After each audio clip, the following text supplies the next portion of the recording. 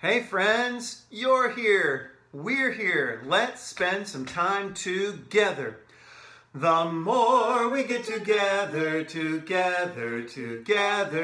more we get together, the happier we'll be. For your friends are my friends and my friends are your friends. The more we get together, the happier we'll be. It's so important to get to spend time together, to be a community, to be the church. And together we can find out what's in the box that Gracie brought. Would you like to see what's in the box Gracie brought? I want to find out. First we have to sing the song, What's in the Box Today? Here we go. What's in the box today? What's in the box today? Tell us, tell us, tell us, please. What's in the box today? And it is not a puppy, but it is that. That's a building that looks a lot like a building that we sometimes call the church.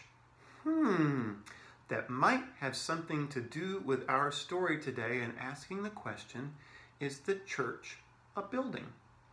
Well, for our story, we need the Bible, the book of God's love. Let's sing our song together. This is the Bible, the book of God's love. This is the Bible, the book of God's love. This is the Bible, the book of God's love.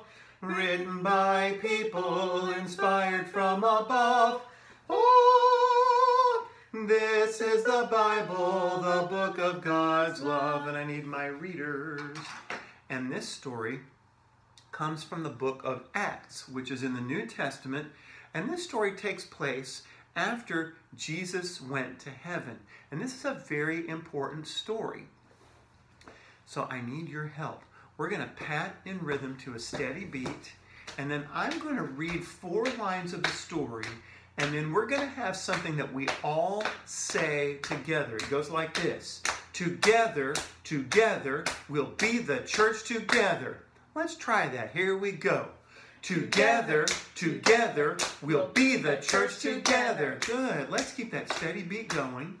I'll read part, and then we'll all come in together with the spoken part together. Listen to me, watch Grace, and here we go.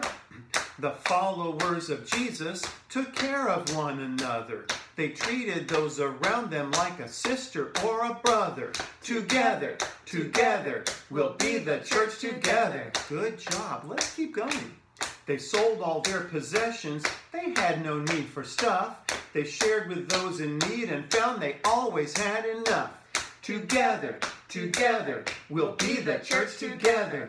Good job. They spent good time together. Their hearts were full of love. They ate and prayed and offered praises to the Lord above. Together, together, we'll be the church together. Are you still patting? Are you still saying it with us? I sure hope so. We can't do it without you. Here we go. When others saw their kindness, they knew just what to do. They joined with the believers and their numbers grew and grew. Together, together, we'll be the church together. Good job. One more verse. You can do it. Let's follow their example, not just by what we say, but how we reach out to the people we see every day. Together, together, we'll be the church together. Good job. You know, those early believers, they didn't meet in big buildings with stained glass or a pipe organ or screens or guitars. They were the church because a church is people, not a building. They each did what they could to love and support each other and all the other people in the communities where they lived. And we can do that too. Even though we can't all be together in the same building physically in one place, we can still do our part to be the church. And that reminds me of a song. The building's not the church. The building's not the church. The church is a community. The building's not the church. Let's try that and we'll sing the building's not the church. But then when we get to The church is a community. We'll nod our heads like that. Okay, here we go.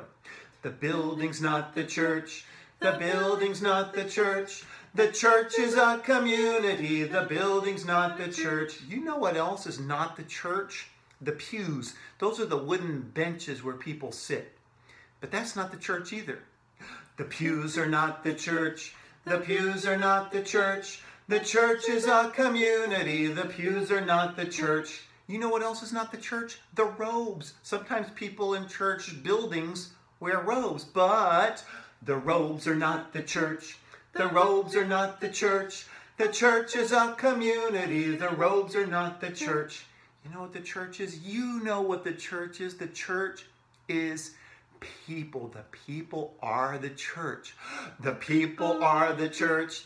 The people are the church. The church is a community. The people are the church. Good job. Now for our prayer experience, let's do something with our hands that you may have been taught when you were real little about this is the church and this is the steeple, but we've already explored that that's not really the church. That's a building. So here's our prayer experience. And if you want to use your hands and I will lead us, here we go. Here is a building. Here's a taller building. Open the doors. And there's the church, because the church is people. Close the doors. And there's the church, because the church is people. Spread the people far apart, 6 feet apart or more, and there's the church, because the church is people. A church is never closed. A church is always open. Wherever there are people who follow God, who love one another, and who do their very best to be their best selves for themselves and for the world, there's always the church. Amen. Do not be afraid. Do not be afraid. God is with you. God is with you. Everywhere you go. Everywhere you go. God is there. God is there. Do not be afraid. Do not be afraid. God is with you. God is with you. Everywhere you go. Everywhere you go. God is there. God is there. Friends, thank you for being the church with us together. Bye-bye.